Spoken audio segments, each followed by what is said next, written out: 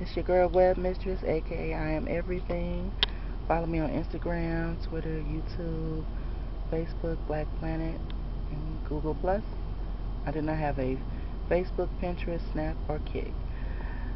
This is your girl over in Dallas. I use Lyft. I don't use Uber sometimes because I like to get out and see the world. And I am with a local driver that just picked me up, and he's going to give us the pros and cons of working with Lyft and Uber. So, Mr. Bobby, how long you been working for Lyft? 2 years. 2 years. And can you give me the rundown of basically what is the take-home pay from Lyft per day? The average take-home pay is between $100 and $120 a day for 8 hours. 8 hours, $120 a day. And how long have you been working with both of Uber and Lyft? About 2 years, a little bit over 2 years.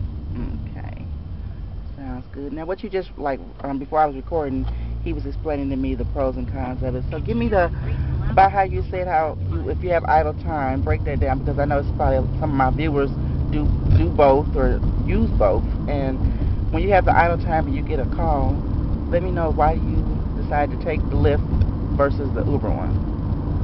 Whenever I have an idle time and if both the apps go off at the same time, I always take Lyft because Lyft seems to be more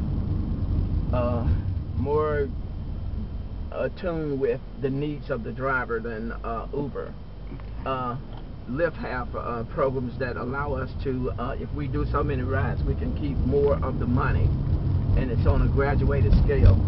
But Uber do not have that particular feature on their app, and also Uber do not have a tip feature on their app, so you very seldom get a tip with Uber. Okay, so basically the features are better with Lyft versus Uber. Uber has more publicity and more trips, but you have more options to gain with Lyft, correct? Lyft is more driver friendly. Okay.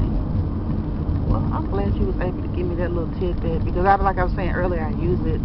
I go out of town all the time, and I really don't even like driving. I drive, but I don't like highways. So I kind of got the princess syndrome anyway. I prefer the chauffeur driving Miss Daisy sort of thing. That way I don't have to deal with parking and lanes and gas and all the things that you don't really want to have to deal with when you're driving, especially when you're out of town trying to take a trip or something. That's the last thing I want to have to deal with is a car. So it's good that they have Lyft and Uber, but not that this is any type of video to discredit Lyft. I've heard good things about Lyft.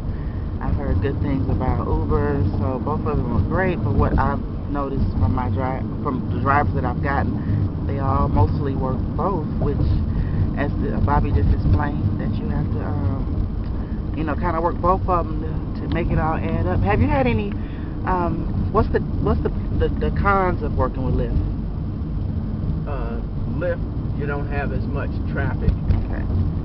You may, with Uber, you may get 20, 30 rides and a request for services within a 10-hour period.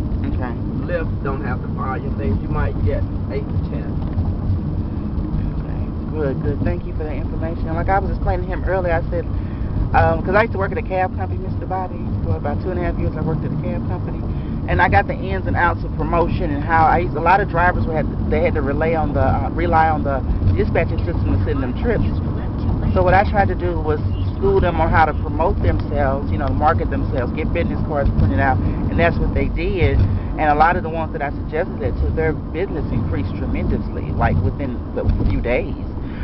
They were making 3 and 4 times as much money as they were getting initially.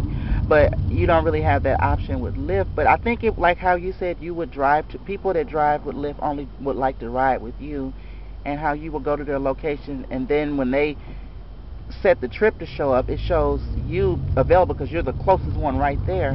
So what I was saying, in ways to market yourself, what you can do is get you some business cards out, have your name on there and whatever information you want to put on there that you work for Lyft, and you could pass it out when you're out shopping, at the gym, or anything that's outside of Lyft, I guarantee you, if you took that little tidbit that of advice that I just offered, it would probably help you out. Since that you'd still be marketing. There'd be more people that are calling Lyft for trips.